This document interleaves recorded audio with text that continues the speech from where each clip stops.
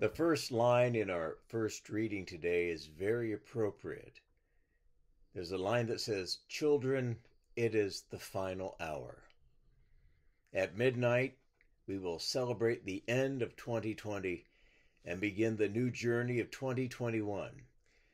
And as we begin the new year, we're challenged to make some new resolutions, to choose to get rid of some bad habits and decide to change something about ourselves that isn't too good. I do think, though, that when we compare ourselves with where we were a year ago, we will find that we're different now. A lot of people I visited with, they've been telling me that the church and their faith is much more important now than it was this time last year. I think we're different in that we realize how small the world is. An outbreak somewhere in China can quickly infect the whole world. I think we're different in that we realize now how intertwined we are, how reliant we are upon those who provide important services.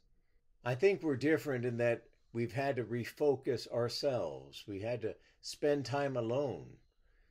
Hopefully, we've come away from that experience of some aloneness with more introspection, that we're more thoughtful, more reflective, like Mary, who reflected on things in her heart, the scripture says. And speaking of Mary, tomorrow is New Year's Day, the feast of Mary, the Mother of God. We turn to Mary on the first day of the year because when she gave birth to Jesus, all humanity had a fresh start, a new beginning.